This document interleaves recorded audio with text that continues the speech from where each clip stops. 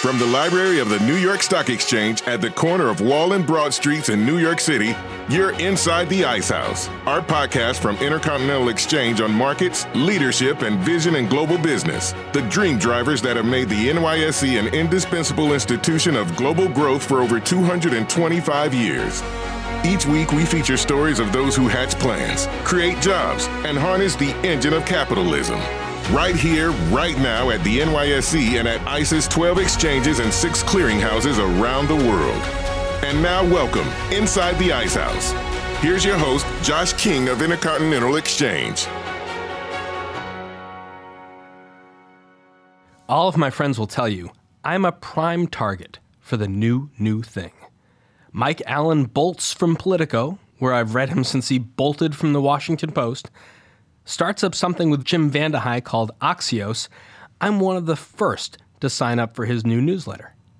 I'm skiing with my friend Kim Nemser, who tells me that the company where she's CMO, Warby Parker, has a new frame named after quarterback Tom Brady. I'm online in a flash, ordering up a pair of prescription Bradys so I can be like the greatest of all time. Then I look at photos by Jillian Laub of Jeff Sprecher, the chairman and CEO of Intercontinental Exchange, for an article that's about to appear in Fortune, featuring a shot of Jeff working on a Porsche in his garage. My eye goes not to the car, but the soft black sneakers he's wearing on his pristine floor. What are those? I ask a friend. Allbirds, comes the reply. For me, another trip online. A few minutes later, always that easy, direct-to-consumer shopping experience we've come to expect from the hot new brands, and 2 new pair of the featherweight footwear are headed my way. Allbirds, Warby Parker, Axios, what's the common denominator? Without Lerer-Hippeau, managing partner at venture capital firm Lerer-Hippeau, none of my new acquisitions might have been possible. Eric is a part of the team turning entrepreneurial dreams into reality and fueling startups into the fastest growing brands today. Yes, Eric, as you can see, I'm available to beta test your next new idea. My home in the West Village puts me near ground zero of all of the action. The path of the innovating entrepreneur is seemingly formulaic. Create an idea, move to San Francisco or Palo Alto, and access the capital and technology needed to take an idea to a new reality. So why did Eric decide to choose the path of Frank Sinatra? If I can make it here, I'll make it anywhere. New York, New York, as a cradle of startup creativity. We'll find out why, in Lerer-Hippeau's view, it might just be the beginning of the song. That's right after this. Cushman & Wakefield is one of the premier brands in the commercial real estate services space. We have 48,000 professionals around the world in 400 offices in 70 countries. This company, 101 years old, if you can imagine, it's never been public. There's a reason they call the NYSE the big board. It's a great home for companies like us, big companies with big ideas. Cushman & Wakefield, now listed on the NYSE. Lerer-Hippeau is an early-stage venture capital fund with its roots firmly planted in New York City's Soho neighborhood. Since its launch just 8 years ago, the firm has provided the initial investments for wildly popular media, retail, and tech brands, including Allbirds, Axios, BuzzFeed, Casper, Everlane, Giphy, Glossier, Warby Parker, and many, many more. As they like to say, they're not investing in the companies. They're investing in the people who run them, and they're focused on building relationships that grow into long-form partnerships. And from the looks of this list, I've got so much more to buy. Welcome, Lerer-Hippeau, inside the Ice House. Hi, Josh. How are you? You're no stranger to the NYSE as a regular on CNBC from their post-9 position, where you talk about everything from Facebook privacy to our FANG stocks. What's on top of mind in the news cycle for you right now?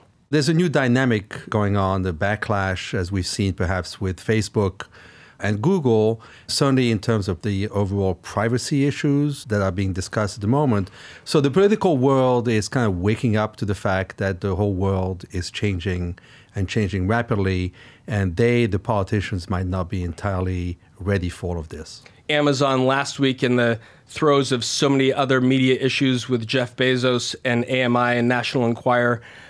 Where should we, as sort of a New York City resident, look at where this deal stands and why last week did sort of these issues begin to come to the fore?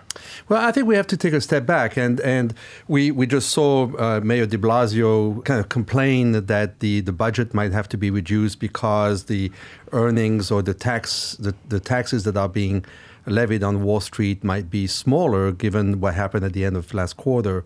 And we just have to take a step back and realize that big urban areas are transforming themselves really rapidly into big technological hubs. And that's certainly true of New York. New York has been the second largest center of innovation in the United States and one of the largest in the world now for at least a decade. And the jobs of tomorrow are technology jobs, not financial jobs per se. So instead of decrying the fact that the financial jobs might not sustain the city in the future, we should be embracing the future, which is right here, and it's all about technology. Now, in the case of Amazon, to some degree, it's understandable. You've seen big other technology companies like Google and Facebook and others expand in New York City without having to ask for favors or tax breaks. And so this issue is, I understand, very sensitive. But on the other hand, Amazon is proposing to install itself in a impoverished neighborhood that that needs revitalization, needs renewal. And the politicians are once again not being very imaginative. Instead of saying, we'll give you $3 billion in tax cuts, they should have said, in lieu of tax cuts, we will invest that money that you will bring to us in additional taxes. We will invest it in the subway. We'll invest it in better education. We'll invest it. But instead, it's in this amorphous tax break, and I think that's what people are revolting against. You and your partners must have been watching over the last year this dalliance that Amazon had with cities across the country. It's all about where the worker or worker of the future is and the number of workers, of employees necessary to grow the future of a big company like Amazon. It's not going to happen in mid-sized cities or smaller cities. The population is just not big enough to sustain and to educate the worker of tomorrow. So you have to look at the bigger urban areas, and there aren't that many of them. Obviously, New York is a prime example. So this whole issue of creating the right environment so that kids who are growing up today, and particularly kids who are in middle school, being exposed to coding, being exposed to learning about technology, because those are the jobs that when they graduate, not only from high school, but also from college, those are the jobs that will be available to them, and those are really well-paying jobs. So Amazon is right in targeting New York and coming to New York. I don't think that they had exactly the right political sensitivities. Talking about political sensitivities and New York State, was looking at your tweets over the last few days. You were tweeting about IBM's $2 billion investment in New York's research hub for artificial intelligence, about 120 miles north of here in Albany. How does the corridor between Albany and Manhattan compare to the distance from San Francisco to Palo Alto? It's very different. What happens in upstate New York is you have great educational institutions, not only around Albany, but also, Ithaca and all this. And this is why when Bloomberg was our mayor and he decided to have this competition to bring an advanced engineering school into New York City, ultimately it was won by a combination of Cornell in conjunction with the Israeli Institute of Technology. So really a great combination. So again, it shows you the importance of education and the importance of technology education in particular. So I think upstate New York has a great future, but not in the manufacturing jobs, not in the kind of the old traditional jobs which have been lost and lost forever, but in order to really keep the people that are graduating in those wonderful colleges upstate, to try to keep those people to stay closer to where they learn and where they were educated. Just also on a lighter note, watching your Twitter feed over the last couple days, I saw you tweeted over the weekend about these ads that we've been seeing for Mirror, hoping to catch on to the Peloton craze with what the New York Times in its headline called the most narcissistic exercise equipment ever. So Peloton's got some competition. First of all, it's not a zero-sum game. I think the movement of providing relatively expensive services, particularly in terms of physical fitness and all those new machines and SoulCycle and Flywheel and so on. Providing those services at home is a big trend, and it's going to include many more people who might not be able to go out of their home for whatever reason. So this is a different area. This is an area of yoga and Pilates and even boxing, which Peloton doesn't obviously attract with their machines.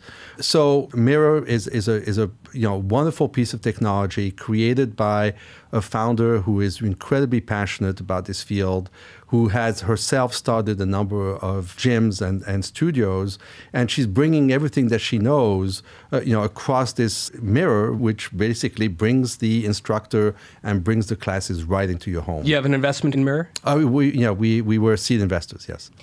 Your past roles, Eric, include CEO of the Huffington Post, managing partner at SoftBank Capital, chairman and CEO of Ziff Davis, former publisher of computer magazines.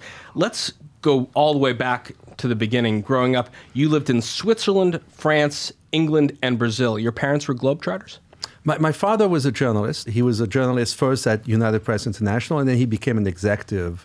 So he would move, and he loved his work. And I was a journalist, too. I started my career as a photojournalist, first in France, and then I was the editor-in-chief of the local English language newspaper in Brazil, which doesn't exist anymore. It was called the Brazil Herald. And this world of journalism, which is a world of curiosity and investigation and finding out, is what ultimately led me to really love investments, because you're constantly, turning stones and figuring out what the future is going to look like. And so it's a natural extension of journalism in many ways. You dropped out of the Sorbonne at age 20 to pursue your career in journalism and publishing. Would you have done that had you not had your father's experience at UPI and the other places that he stopped in his career? I think I would have dropped out anyway. I graduated high school in the UK, in London, went to the Sorbonne, and it was 1969 and 1970, and it was very difficult to attend classes because it was the continuation of the 1968 revolution, and the classes were being interrupted all the time. So I took a job during the day and went to school at night, and that was really not very satisfactory. My parents lived in Brazil, I lived in France, and I just bought a one-way ticket to Rio and stayed there for 15 years. An old Bloomberg article from 1997 describes you, Lerer-Hippeau, this way. Though you've probably never heard of him, Lerer-Hippeau is among the most influential people in the computer industry. Just ask Bill Gates, who brainstorms with him about potential products, or Michael Dell, who relies on him to spread the word on new wares. So 97, Eric, it's the heyday of America Online, AOL, with its headquarters in Dulles, Virginia. Many of my fellow White House aides at the time in the Clinton administration wanted to end up there. How did you go from publishing, reporting on technology, talking to people like Michael Dell, to partnering with the biggest names in technology on the next major breakthrough? I launched Brazil's first computer magazine way back in 1975. So it was a world that went from mainframes to mini computers and had big implications in large economies like Brazil. I sold that business to Pat McGovern, legendary creator of IDC and Computer World. Massachusetts-based. Yeah, and a real luminary in terms of the possibility of technology to transform societies and economies. And I developed all of our IDG's businesses in Latin America. So we had magazines and trade shows and market research, in Argentina, Brazil, Venezuela, and other places. And eventually, I decided to move to the United States. And luckily, he had a job for me, and I took over a magazine in Menlo Park in the Bay Area called InfoWorld. And InfoWorld was very much the first microcomputer newspaper. So now you're in an era where you're going beyond the mini computer. You now have the very first personal computers. And IDG's InfoWorld was more of a consumer magazine.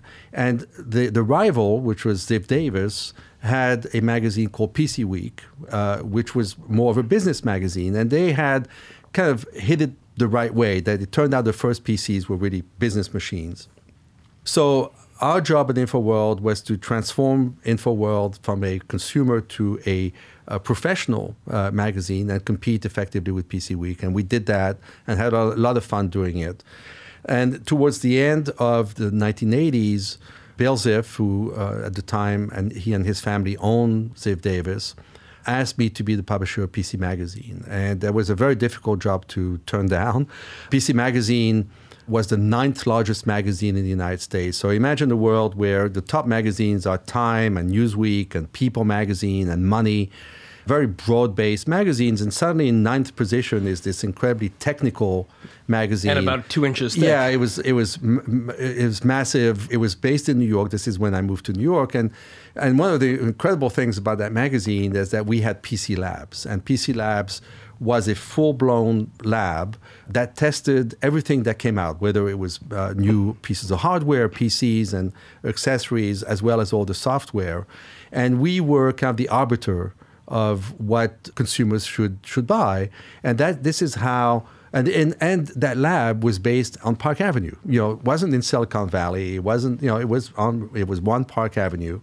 And we had a tremendous amount of fun, and it was a fantastic business. And a year later, Bill asked me to be the president of the company and then eventually the CEO and chairman. So I had the great fortune of growing up with people like Bill Gates and Michael. But we sold Michael Dell's first ads in PC Magazine, and he was our biggest customer for many, many, many, many years.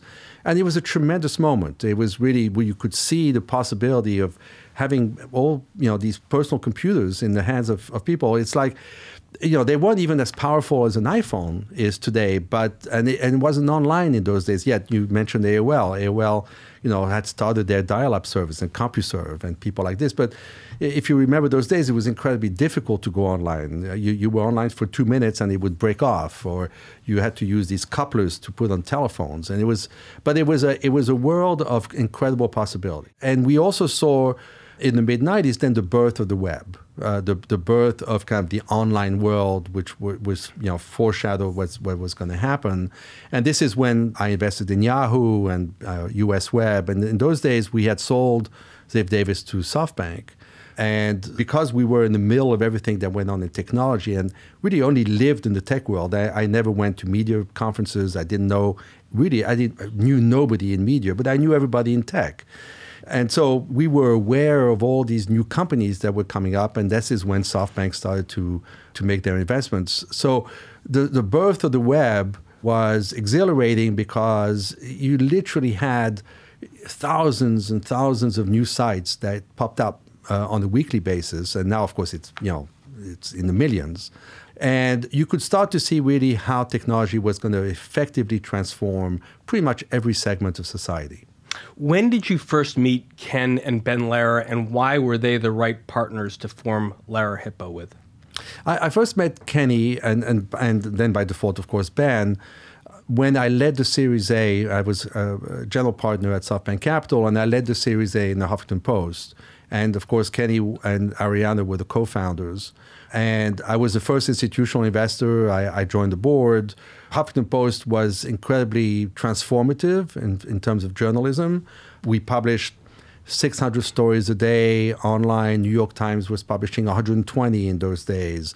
It was way before kind of the trolls had taken over online commentaries. So we had very constructive, very intellectual sometimes conversations online with readers who participated. And it was... The comments used to go on for thousands on a breaking HuffPost story. That's right. And HuffPost, by the way, we invented the format that there was a limitless bottom. Right. You could just scroll and scroll and scroll. There was no end to it. And that was true with the comments as well. So these were days where there was a lot more positive thinking about the future of online media, in the sense that it was really going to be a foundation of democracy, and everybody was going to have a voice, and everybody's going to be respectful. So we were a little Pollyannish, but we managed that. So 2 years before we sold it to AOL, Kenny and Ariana asked me if I would like to be the CEO, and it was like, because of my journalistic background and my love of media, I decided that it was an offer I couldn't refuse.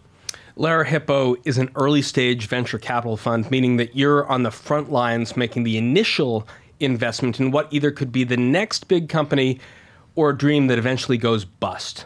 What drew the firm to being the go-to for that initial raise when it's still just pie in the sky? So we started to invest. So Kenny, Ben, another partner who's not with us anymore, but a good friend, Jordan Cooper, and I started, those days it was called Lerer Ventures. And we were really angel investors. Because we're well known in New York, we had all this deal flow and these opportunities to make investments. And rather than doing this individually, we regrouped our efforts, and it was all individuals and our own money and so on. So this idea that we would be kind of the first to see companies in terms of right after friends and family, right after pure angels, where you have your first institutional money, was really very, and continues to be very appealing, because you get to pick early, and you certainly get to work with companies to help build them, help make sure that they're on the right track to raise the next rounds of financing. It really calls to our operating background. All of us have an operating background. It calls to how to build companies, which is not an easy thing to do. And I think we've been quite successful. So today, we're seed investors first, although we're far from the amount of money that we're talking about when we were angel investors. Now we invest millions of dollars. And we have two funds that can continue to follow the life cycle of the companies until the later stage. So when you talk about companies like Allbirds and Casper and Glossier and other companies like this, we participate in pretty much every stage of financing, which then really enhances our returns. You were based in New York coming off of your role at the Huffington Post, but what kept Lerer-Hippeau based in New York City? Why did you specifically invest in New York-based companies? When I was at SoftBank Capital, which was a wonderful time and a wonderful group of people, I traveled pretty much every week. I was on the plane somewhere, West Coast a lot, Asia, Europe, etc. And I decided that the best investing is really done locally, that it's really difficult to parachute into an area, even though you might have really good relationships and good connections, that it's much better to be dealing locally. And the people in the big firms on Sand Hill Road have understood this for many years. It used to be that if your investment took you more than 20 minutes by car to get there, you didn't invest. Now, since then, some of them are in China and other places, but by and large, they tend to stick to their kind of region, their local place. So it was at the time that New York was booming. There was this other aspect of it, which we call the urbanization of technology, where tech workers decided that they wanted to live in big, dense urban areas. And this is when you start to see the migration of workers from Silicon Valley to San Francisco. And what better dense urban area than New York City? So we felt that it had all the right ingredients, that it appealed to our background and what we're good at, which is help build companies. And it's worked out great. Since 2014, Eric, former AOL founder and CEO Steve Case, who oversees the VC firm Revolution in Washington, D.C., has been going cross-country to promote his Rise of the Rest tour, based on the premise that the next great American startups lie outside Silicon Valley, New York, and Boston, which, if you total it all up, receive about 75% of all venture capital in the U.S. Here's what Case says about Rise of the Rest. These Rise of the Rest entrepreneurs are attacking big problems in our society, improving healthcare, reimagining education, rethinking food and agriculture, building smart cities. Today, the data is sobering. 75% of all venture capital investments go to just 3 states. Companies not on the coast are often overlooked. We know that talent is evenly distributed, but opportunity is not. We're trying to change that. We seek to level the playing field so everybody, everywhere has a shot at the American dream. Eric, does Steve have a point? Can a CEO with a great idea from Kansas City knock on the door at Hippeau Lerer and have a receptive audience? Sure, and we have companies in San Antonio and Austin, and we have companies in Canada, anybody can have a good idea. You don't need to be in a big city to have a good idea. You can be anywhere in the world. Now you have access to the same information, the same technology as if you were in the big city. So that really, Steve is right in that respect. The issue, though, is when you start scaling a company and you need to hire the next 20 engineers and the next salespeople or growth hackers or the kind of workers that you need in tech, you are not likely to find them in small communities. It's just not going to happen. And so what's going to happen is likely you're going to have to open a big center somewhere else, or you're going to have to move your company somewhere else because that's where your employees are going to be. So that's really kind of the issue. And we still have to see consistent examples of companies coming from much smaller localities have great exits. All is not rosy on the publishing front, Eric, despite continuing to break a lot of news. I loved this long-form BuzzFeed story over the last few weeks that I read on the unbelievable story of the plot against George Soros. BuzzFeed announced it would cut 15% of its staff, while Verizon announced it was laying off 7% of its media division, which includes employees at Yahoo, AOL, and HuffPost, which it had all rolled up. The story is equally bleak in some ways at Condé Nast and the former Time Inc., where the Time and Fortune brands were spun out by Meredith to deep-pocketed owners. Having previously served as the CEO of the Huffington Post and as the current board member of BuzzFeed, what's your take on the changing media landscape? Is journalism dying a slow death, or does it still have fight left in it when people like Jeff Bezos are paying the bills?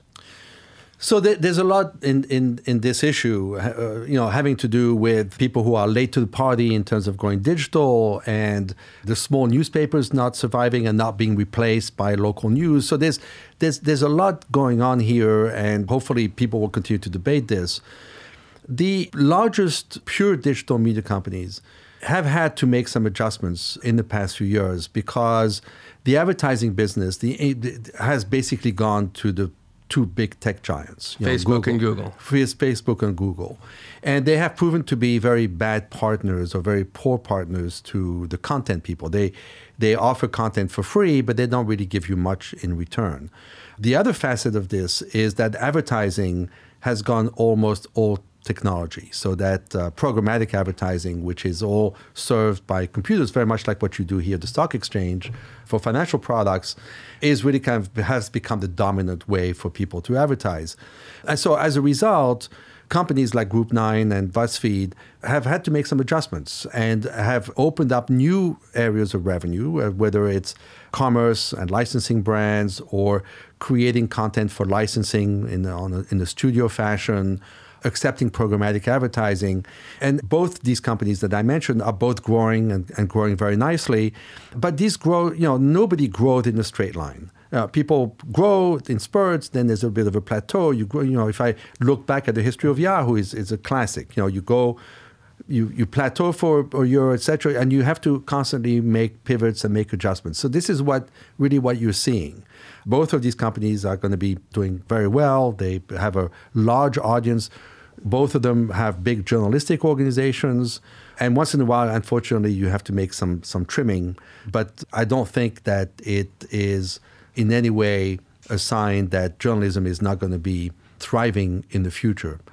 There is an issue about the relationship that the media has with Google and Facebook. And, as long as Facebook in particular is in the business of publishing content for free and not delivering anything in return, then we have to live through this situation.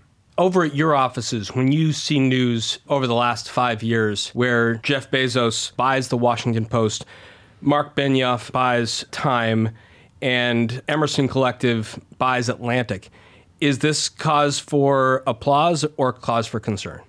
I think it's cause for applause. And in the case of the Washington Post, since Jeff Bezos has owned it, they have hired hundreds of more journalists, maybe even 1,000 new journalists. They have gone all in on their digital editions. They have broken tremendous stories. Now, in many ways, because of the Trump administration, this is kind of also, a very fertile ground right now. This you mentioned in your introduction about Jim Vanderhey and Mike Allen and Roy Schwartz, whom we've backed and in Axios. They've done incredibly well, but the world that they report on is incredibly rich in content. So I think you're seeing journalism at its best. You're seeing journalists really dig in and investigate and tell the truth, and tell the truth to power, which is not an easy thing to do. So in the case of Jeff Bezos and Washington Post, kudos. It was a publication that was dying. The previous owners did not know how to go to digital. They were cutting back. They were cutting back sections. They were cutting back staff. And he has completely revitalized it. And he is not the editor-in-chief. He's not there telling them what to do. He's giving them the platform and the resources to do what they need to do. After the break, we'll talk with Eric on the outlook for venture capital this year, 2019, and beyond. That's right, after this.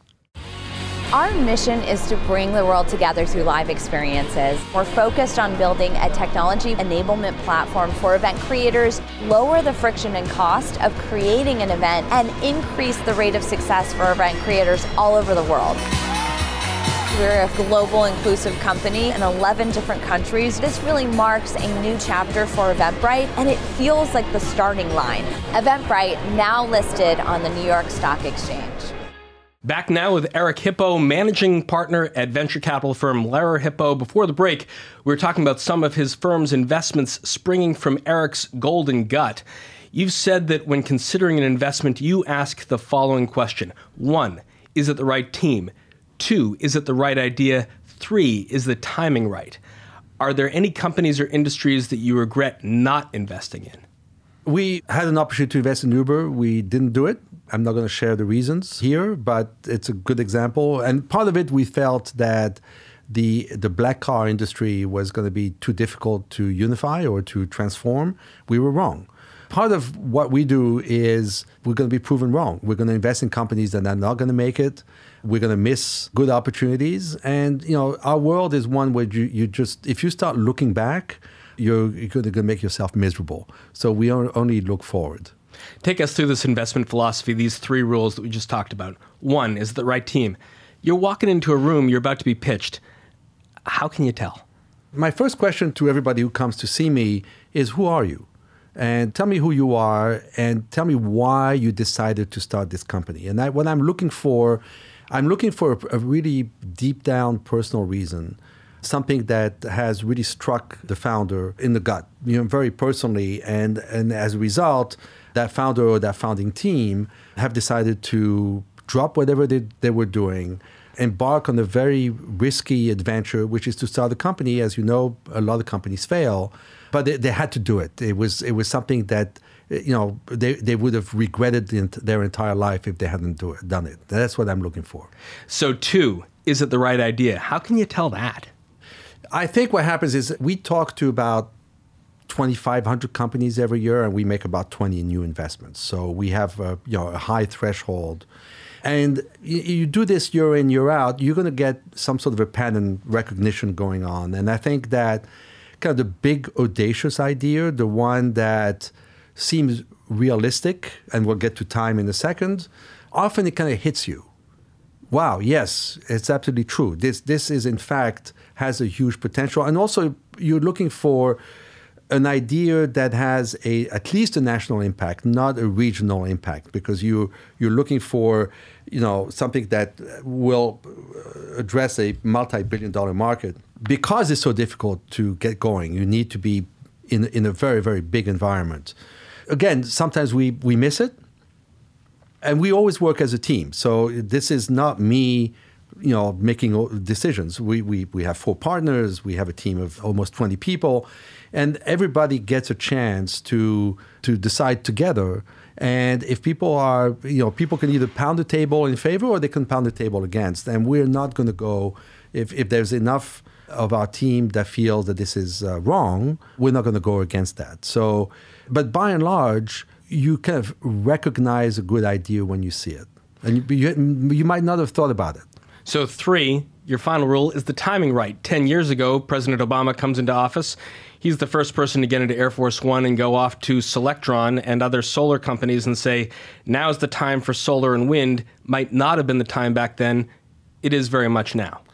That's right. So this is a good example. What happens when Obama did that is that the cost of these panels was, really very, very, very high. And so you were basically creating these big manufacturing plants at these super high costs because the raw materials were very expensive.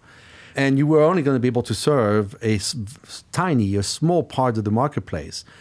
You go today, and we have a company in the solar space. And today, any home that has a decent amount of sunshine during the year can afford and finance a solar panel installation, and in many cases generate surplus energy that could be then sold back into the grid. So this is a good example of what a 10-year difference makes.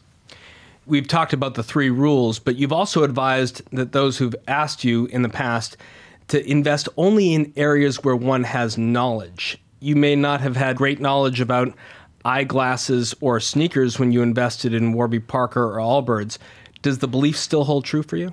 It does, because what we follow is where digital technology transforms the world, either creates a new market like cannabis or transforms a world like sneakers that's been around for a long time. So that we understand the power of digital technology. We don't necessarily understand the sneaker market, but we understand that if you have the right product, the right brand, and if you know how to sell it online, you're going to be able to build a big business. Looking through some of Lerer-Hippeau's past investments, a number have been acquired. For example, voice messaging app Cord was acquired by Spotify. Search engine software Moat was acquired by Oracle. Email marketing platform Rebel was acquired by Salesforce. Those are all ticker symbols right here at the New York Stock Exchange. SPOT, ORCL, and CRM. Eric, you're no stranger to the acquisition world, with Ziff Davis having been acquired by SoftBank Capital that you mentioned earlier. You ran Huffington Post prior to its acquisition by AOL. We talked about that earlier. Do you see these acquisitions in your portfolio as a success, or does that sever the investment life cycle and they become subsumed by their acquirer?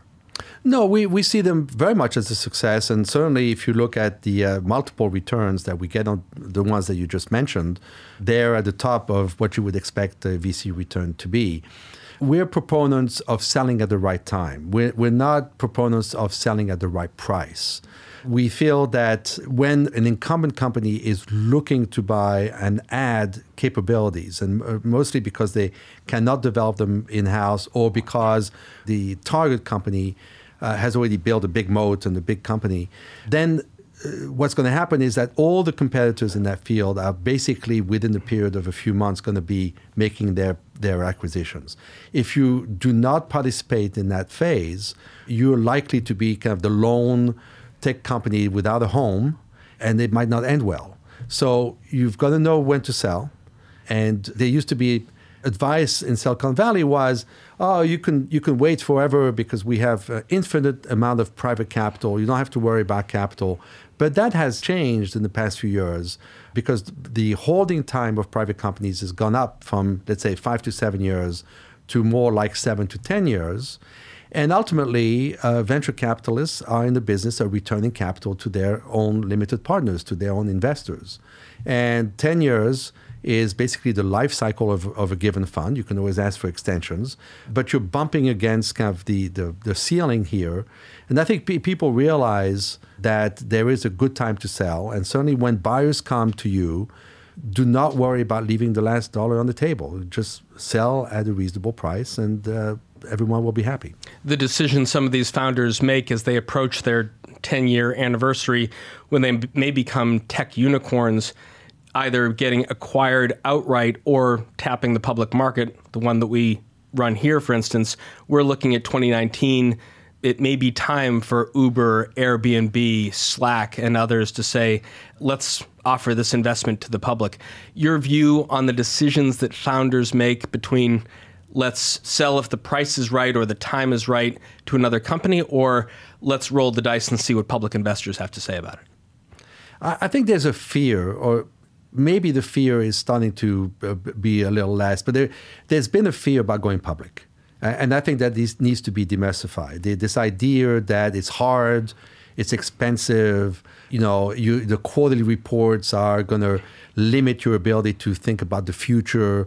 I think this is all wrong. And I think what the benefit that you get by going public, a new currency, new investors, liquidity for your employees who are vested, the ability to be a little bit more disciplined. All of these are, very, very good attributes, and more companies should be encouraged to go public. The issue is that there's still a lot of late-stage private capital that needs to go to work, and that's pushing back against the timetable of going public earlier. Let's talk about something that didn't have such a happy ending. In 2015, Lerer-Hippeau invested in luggage company Raiden.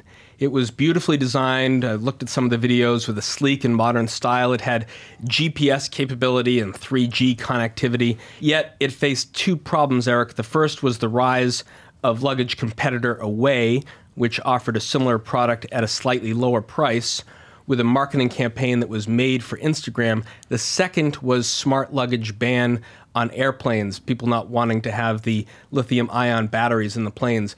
Both Raiden and Away featured removable batteries in the suitcases, but at the end of the day, Away's process for battery removal was easier, and Raiden shuttered last May. While the events leading up to its closure were difficult to predict, what's the lesson from an investment like this? It's true that Raiden was outmarketed by Away, and that's one of the lessons of a direct-to-consumer product, which is, by the way, direct-to-consumer products are really enabled. The rise of these products was enabled by social media. And so you really have to be really attuned to social media and the changes in social media. I believe that Away really took advantage, in a good way, of the rise of Instagram, whereby Raiden was probably not really focused too much on Instagram, was maybe a little bit more on Facebook and Twitter. So those things can make a very big difference, as we've seen. But ultimately, they were doomed by the regulators, and maybe in a legitimate way. The fact is that these batteries are inflammable, and you don't want one of these batteries to explode inside the cockpit. I don't know that you want it to explode in the hold compartment either, but certainly there was this fear. So the combination of the two, as you mentioned, kind of doomed the company. The product was really great. I see those cases still being carried around. And by the way, Away is basically a regular case now. Because of these ban on the batteries and technology, they're really competing against Samsonite and the other brands, but they've done a good job. 2019 has just begun. As you look around within this 3-mile circumference around the New York Stock Exchange, Silicon Alley, what's happening here in New York City, are there industries that you've got a watchful eye on, things that might not yet be so much in the public eye? There's a lot going on in digital health, which we feel is very important. There's two really big things. I'm going to say three. The third is probably impossible. But the two big things that really need to be changed in our society, one is healthcare, for all the obvious reasons. And a lot of it has to do with the complete inefficiency. Most of them are built in to the system that increases the price of everything. So digital technology comes in and offers a way for transparency and better information and the elimination of a lot of intermediaries. But unfortunately, the healthcare business has all these big, powerful factions that hang on to their power. But over time, digital is what's going to free all of this up and kind of redo it. So that's one area. The other, and we make investments in that because we're very optimistic about that, the ability to transform that world. The world that we're not as optimistic, which needs a lot of transformation, is education. And that one leaves me with a little bit of despair, as we talked about earlier, because the more we wait, the more we waste the opportunity for this current generation and the next generation. But that world is in a sclerotic mode. You've got a combination of government and unions that have a complete lock, and they don't have the best interest of the kids. But if you were able to free up that world and let innovation come in, in China, most education is moving online very, very rapidly. This is going to give them a tremendous advantage. There's a couple of massive companies in China that all they do is teach English. to people in China, mostly children, it wouldn't be possible to... Some of them are listed right here in the New York Stock Exchange. Yeah, exactly. And it wouldn't be possible for you to create, 100,000 English teachers overnight to go in all the schools in China and teach English. But you can do this online. And we don't do any of this in the United States. The third, of course, is the government, which is in bad need of reform and bad need of, an infusion of digital technology. But that's another world. Well, Bradley Tusk sat here and talked about the rise of online voting and beginning at very small baby steps now, but the ability for so many more people to get engaged if we can change the way governments loosen the stranglehold they have on the ability for people to register to vote, that could change everything. Good luck with that. So if that problem, Eric, is somewhat intractable, at least for now, data showed that in 2017, 2.2% of venture capital funding went to female-founded companies, while just over 11.3% of partners at venture capital firms are female. Not only has Lerer-Hippeau backed the most female-founded companies in the New York metro area, you also hired 4 female employees to your tightly run ship. What's your advice on supporting female founders and leveling the playing field in general? Well, it's not just female. We're also trying very hard to find more minority founders. Although, arguably, about half of our companies has at least one member of the founding team that is an immigrant, and a lot of them you could maybe characterize them as minorities in one way or the other. There's no silver bullet. I think that you have to make a determination to be a little bit more diversified. There's no question about that. You have to go look for the talent, and there's a lot of talent out there. And venture capital is great because venture capital, you don't need to be in the office 9 to 5, right? A lot of my colleagues and myself, we are kind of out in visiting people and going to conferences and going to meetups and those kinds of things.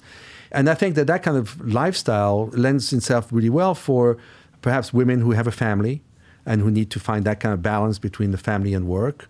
And we found some terrific colleagues who are women, and some of them are on the path to become partners in our fund. Let's take a listen to CNBC's Carl Quintanilla on 2 industries that you invested in last year, blockchain and robotics. Eric, I want to talk about your 2 funds you just closed on blockchain and robotics, because we've seen some incredible, at least plans over the past few days on 5G, right? Talked about the possibilities there. Boston Robotics, Musk tunnels in California. What do you see happening, and what are you trying to capture? Well, so as you know, we're the most active early stage investors based in New York, and we primarily invest in New York-based companies. So in terms of the blockchain and robotics, what we're seeing is that because New York is really great at applications and services built on existing platforms, we're seeing a community of blockchain developers, a community of robotics developers really establish themselves in New York, looking at building really great services on these existing platforms. And we're going to be dedicating a part of our efforts with this new funds towards that. Based on things that are available now? Yes, like the blockchain, for instance. In robotics, what's interesting is that New York has a nascent 3D printer technology. We were early investors in MakerBot, for instance. Out of that community comes commoditized hardware that people who design robots are now utilizing, and you can build incredibly useful robots now for $5,000, $10,000 that would have cost $100,000, $150,000 just a few years ago. Has Lerer-Hippeau continued investing in blockchain? And what should we expect out of the robotics industry, specifically in the area of artificial intelligence? We never really invested a lot in the blockchain. We never invested in the crypto world. We were always very skeptical. We felt, and we still feel, that the idea of decentralized internet, which is really what the blockchain is all about, has merit. It could be a timing issue. The technology is very rough around the edges. The tools are, for the most part, non-existent. And the cost of these platforms has gone up tremendously based on maybe what is a flawed concept, which is this idea of mining and the idea that every transaction has to be going through the miners and you have to pay them a fee. So whereby a transaction would cost you, in the early days of blockchain, a few cents, 10 cents, 20 cents, now it's costing you a few dollars. And it makes a lot of the applications not worth it. We'll continue to study, and we'll maybe jumping back in when the timing is right. Robotics is a different matter because robotics is part of this bigger world of automation and artificial intelligence. And robotics was always, it mirrors very much what the computer world was, where you had the mainframes, you had IBM and Burroughs and Univac. These were incredibly complex, incredibly expensive machines. And it was only with the advent of the microcomputer and the PC that it became democratized. And I think if you look at the photos of the robots that build cars, for instance, you see these massive arms, and there's only like 4 manufacturers in the world, and each one of these arms costs in excess of $150,000. Very hard to program. You have to call a white lab technician to come and change the settings on those machines. And contrast that with the world that is opening up now, where you have these much smaller commoditized hardware machines that might cost a few $1,000s, where all the IP is in the software, and the software is almost as easy to use as your phone. So that's the world that we're going into, and we see tremendous opportunity in that world. And we have 3 or 4 investments there, and we'll continue to look for other opportunities. What advice, as we wrap up, do you have for entrepreneurs looking to make that initial pitch coming into the room with someone like you and Ken? Well, we don't take cold meetings. So every day we get deluged with people on email, on Facebook, on whatever ways that they can find us to try to convince us to take a meeting, and we won't do it. We only take meetings if those people are introduced to us by someone we know. And we feel that that's the right way to do. First of all, we couldn't possibly have the time or the resources to take every meeting. And secondly, we feel that we have a vast network of people who know us. And if you cannot find someone who will say, hey, I know Joe, Joe's a good guy, or a good person, take a meeting, then you're not doing your own due diligence, you're not doing your own homework, and we want you to take that first step. They've taken the first step, they've made that interstitial connection, they've got a meeting with you. What do they have to do that day to bring their A game? What are you really going to look for across the table? We look for a simple explanation of what they do. Our meetings are only half an hour by design. We want to get to the core. Now, we ask for materials in advance. We do our homework before the meeting. So we have a fairly decent idea as to what's going to be talked about. And we want the founders, the creators, to give us the elevator pitch. Tell us simply, what are you trying to accomplish, and why is your solution the right solution? Big explanations, data, charts is not going to help tell us what is the core of what you're trying to accomplish. All right, founders out there, work on your elevator pitches. Lerer-Hippeau, thank you so much for joining us inside the Icehouse. Thanks, Josh. That's our conversation for this week. Our guest was Lerer-Hippeau, managing partner of Lerer-Hippeau. If you like what you heard, please rate us on iTunes so other folks know where to find us. And if you've got a comment or a question you'd like one of our experts to tackle on a future show, email us at icehouse@theice.com or tweet at us at NYSE. Our show is produced by Teresa DeLuca and Ian Wolfe, with production assistance from Ken Abel and Stephen Portner. I'm Josh King, your host, signing off from the Library of the New York Stock Exchange. Thanks for listening. Talk to you next week. Information contained in this podcast was obtained in part from publicly available sources and not independently verified. Neither ICE nor its affiliates make any representations or warranties, express or implied, as to the accuracy or completeness of the information, and do not sponsor, approve, or endorse any of the content herein, all of which is presented solely for informational and educational purposes. Nothing herein constitutes an offer to sell, a solicitation of an offer to buy any security, or a recommendation of any security or trading practice. Some portions of the preceding conversation may have been edited for the purpose of length or clarity.